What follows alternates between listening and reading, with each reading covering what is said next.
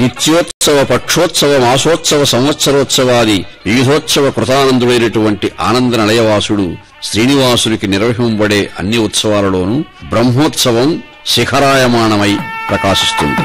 బ్రహ్మోత్సవము అంటే సాక్షాత్తు బ్రహ్మదేవుడు వచ్చి నిర్వహించినందువల్ల బ్రహ్మోత్సవమని, ఉత్సవాలలో బ్రహ్మస్థానాన్ని, ప్రముఖ స్థానాన్ని, అగ్రగణ్య స్థానాన్ని ఆక్రమించడం వల్ల బ్రహ్మోత్సవమని ఎన్నో విధాలుగా ఆచార్య పురుషులు చెప్తూ ఉంటారు.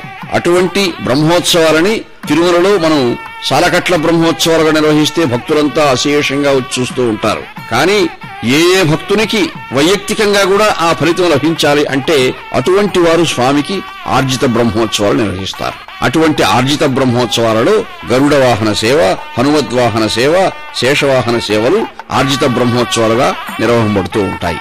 గరుడ వాహన సేవ అన్నది శ్రీవారి వాహనాలలో ప్రముఖమైనటువంటి వాహనం గరుడు. ఘనతర కంధరుండు, దృఢకాయుడు, దీప్తముఖుండు, వహ్నిలోచనుడు, మహోత్తమాంగకుడు, చారు సుసంగత పక్షసార మండనుడు, పరిస్ఫురజ్యుతి విడంబిత బాల దివాకరుండు, లోకనయన పర్వ నిర్వహణకారి సుపర్ణుడు.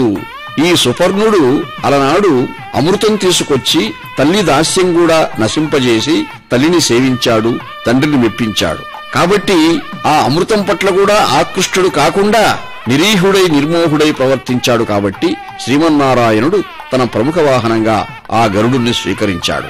అటువంటి గరుడ వాహనంపై జగన్మోహనంగా వేంచేస్తున్నటువంటి శ్రీమన్నారాయణుని, శ్రీదేవి భూదేవి సమేతుడైనటువంటి శ్రీనివాసుని మనం దర్శించడం వల్ల, సేవించడం వల్ల మనకు కూడా ఆ గరుత్మంతుని యొక్క బలము, పట్టుదల, భక్తి భావన, దాస్య భావన, దేవదేవుని కైంకర్యముల పట్ల అంకిత భావన మనకు కలుగుతుంది అనే భావంతో ఆ గరుడ వాహనంపై ఉన్నటువంటి దేవదేవుని మనం మనసారా సేవించాలి, తిలకించి పులకించాలి.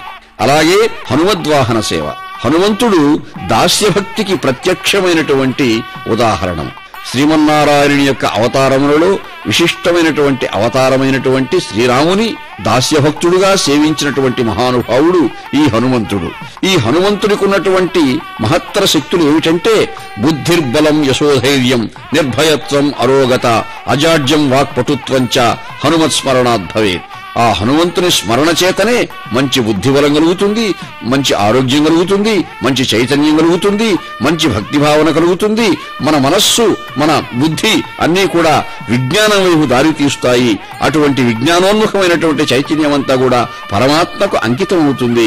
అటువంటి లక్షణాలు హనుమంతునిలో ఉన్నాయి. కాబట్టి మనకు కూడా ఆ లక్షణాలని హనుమంతుని వాహనంపై విహరించినటువంటి శ్రీనివాసుని చూడటం వల్ల, దర్శించడం వల్ల, సేవించడం వల్ల కలుగుతుంది అనే భావన ఈ హనుమద్వాహనంలో ఉన్నటువంటి నేపథ్యం. అలాగే శేషవాహన సేవ. శేషుడు దేవదేవుడైనటువంటి శ్రీమన్నారాయణునకు ఆసనముగా, శయ్యగా, అంతఃపురంగా, మరి మందిరంగా ఎన్నో విధాలుగా తన 1000 ఫణామండలములతో సేవ చేస్తూ ఉంటాడు ఆయన. అటువంటి శేషతల్పంపై ఉన్నటువంటి స్వామిని సేవించడం వల్ల యోగనిద్ర. శేషుడు అంటే సర్పరాజు, సర్పము అంటే కుండలినీ శక్తి. జీవుని యొక్క లలాట భాగంలో ఉన్న కుండలినీ శక్తి వికసించాలి అంటే ఈ సర్పరాజు యొక్క అనుగ్రహం కావాలి, ఈ శేషుని అనుగ్రహం కావాలి. ఆ శేషుని తల్పంగా శయనించి ఉన్నటువంటి శ్రీమన్నారాయణుని అనుగ్రహం కావాలి. ఆ అనుగ్రహం కోసమే శేషవాహన సేవ కూడా భక్తులు తిలకించి పులకించిపోతూ ఉంటారు.